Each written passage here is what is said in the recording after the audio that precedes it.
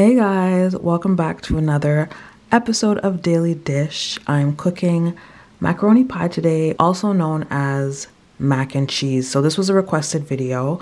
I like to start by making a roux. As you guys know, a roux is just butter and flour. So I melt my butter in a pot first, and then I add my flour, and I use a whisk, and you got to put a little bit of wrist action in that. That's how you get a nice smooth roux.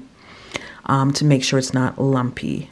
Once I have the roux complete, I turn the roux into a bechamel sauce. As you guys know, it is a cream sauce, which is butter, flour, and whole milk or cream. So I just add my milk to that. Now, if you find that you're actually getting a lumpy bechamel, one thing that I learned that helps is if your milk is room temperature. So don't take it directly out the fridge. Like, you can just take it out while you're prepping your ingredients.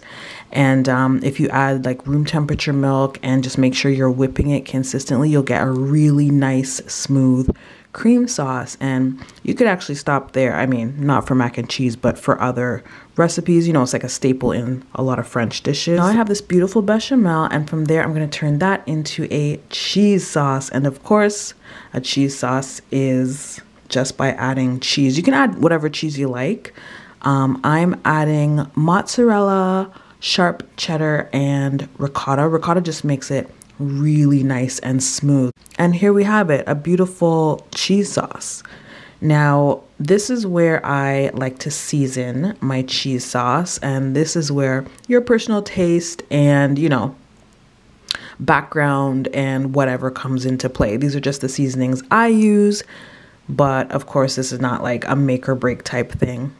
So I like to season with garlic powder, onion powder, black pepper, paprika, and green seasoning. My cheese sauce is perfect, just the way I like it. And now I'm going to add my pasta. Now, you guys, just close your eyes and imagine I'm adding macaroni elbows. Obviously, macaroni pie / mac and cheese calls for macaroni elbows, but you guys know how I am. I hate wasting food, and I boiled way too much penne for my baked ziti. So I'm just gonna go ahead and use this up to prevent waste, but just imagine, let's use our imaginations and pretend it's macaroni elbows, because I know somebody gonna say something in the comments. So I'm gonna mix that up. When it sounds like, you know what, it's perfect, girl. We're going to pour that into a baking dish. I'm going to top it with my leftover shredded cheese as well as grated Parmesan. I love grated Parmesan on top of any baked pasta, to be honest. And then I just pop it into the oven at 375 for about 20 minutes or so. Just monitor it until it looks exactly how you want it. And that's it, guys. That is my macaroni pie / mac and cheese recipe. That's how I make it, and I really love it. So hope you do as well. Thanks so much for watching, guys, and I'll see you in the next video. Peace.